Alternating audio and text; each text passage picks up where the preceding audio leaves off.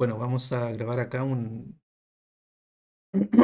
pequeño tutorial respecto a un fix que hay que hacerle a la base de las caras de PES 2010 PC.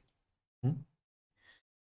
El Blender, cuando abre un archivo original de una cara del PES 2010, que en este caso tendríamos que poner acá en Blender PES 2013 porque no existe el script para PES 2010.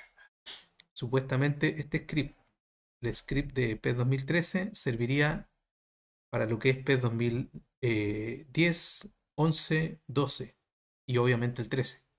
Para el 9 no sé, no estoy seguro, pero para el 10 sí sirve. Sin embargo, ¿por qué estoy haciendo este tutorial? Porque hay un error.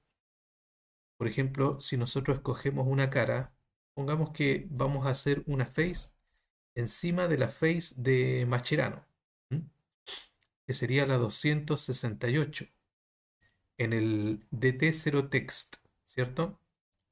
Vamos al DT0C, DT0C IMG y colocamos 268 según el mapa y aquí está la cara de Mascherano.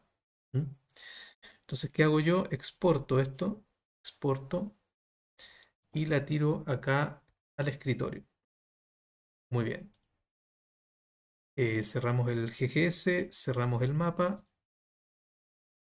y ahora vamos al Blender.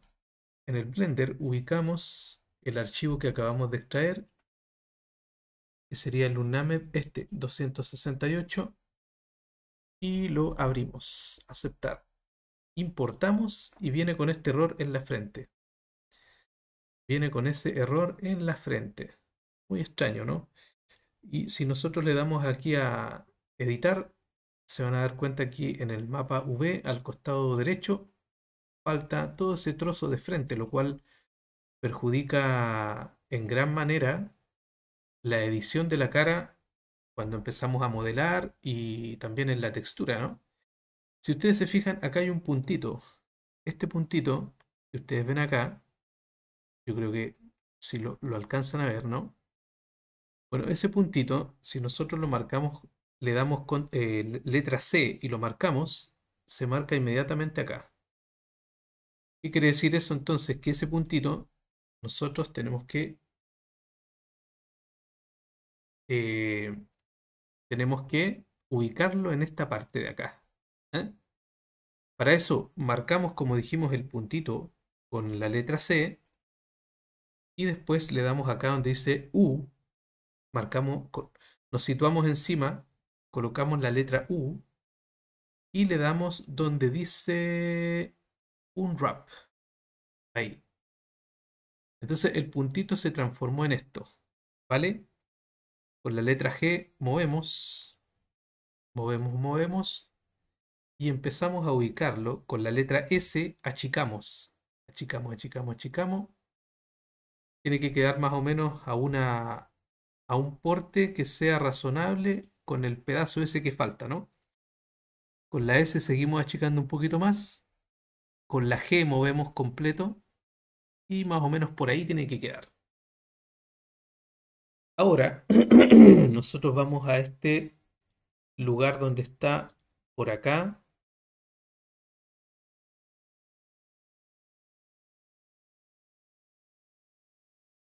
Si no me equivoco era este, ¿cierto?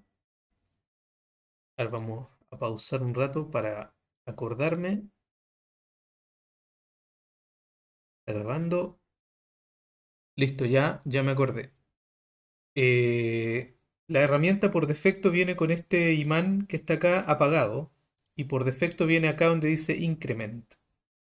Entonces, para hacer el siguiente paso y hacer este fix, tenemos que colocar en Vertex y activar el imán. El imán. ¿Vale? No sé si será acá en Active o donde estaba, que era Closest. Bueno, vamos a probar aquí en Active. Apretamos la letra C y marcamos estos puntos del objeto que acabamos de mover. Y G, con G, no, a ver, vamos a dejar donde estaba en Closest. y con la letra G movemos, movemos, movemos y ahí, ¿vale? Entonces la idea es ir colocando punto por punto en el lugar adecuado, ¿vale? C, G y dejamos ahí, ¿bien? Acá mismo igual C, G, muy bien. Y así tenemos que hacer también con este otro sector de acá. Sería todo esto. G, movemos y la idea es que tiene que quedar ahí. Con la letra A activamos y desactivamos, C de nuevo y tiramos acá. CG. Y el último que sería este, lo dejamos ahí. Muy bien. Entonces ya fixeamos los dos costados. Ahora faltaría todo esto interior. Es el mismo proceso. C, G, C, G. Muy bien. C, G. Y si se fijan, ahí está separado. Entonces, todo esto tenemos que unirlo. Bien. Yo me quebré la cabeza con esto porque no sabía por qué cuando abría una face por defecto del PES 2010 con el script para crear faces de PES 2013 me aparecía este error. Así que consulté y unos amigos expertos en Blender me dieron esta solución. De usar esta herramienta para reubicar ese pedazo que está mal ubicado y entonces pueda comenzar a crear la face desde cero sin problemas.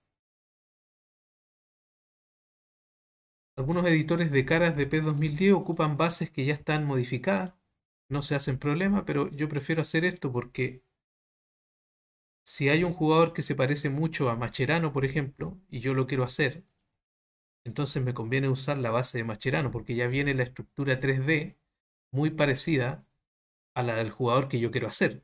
¿Mm? En mi caso yo siempre hago jugadores clásicos, entonces eh, por eso prefiero hacer este método, me demora un poco más, pero el resultado final es mucho mejor. Entonces ese sería el tutorial que quería grabar hoy día.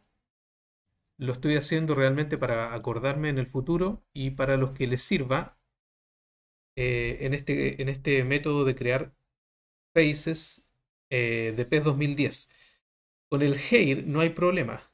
El Here, este script de PES 2013, lo abre perfectamente el Here de PES 2010. Así que no habría problema con con el pelo, digamos, del jugador. Solamente es la cara la que trae ese problema. Y ya está fixeado, está listo para poder comenzar a editar la face. El resto del proceso es lo mismo que PES 2013. ¿Mm? Así es que eso sería todo.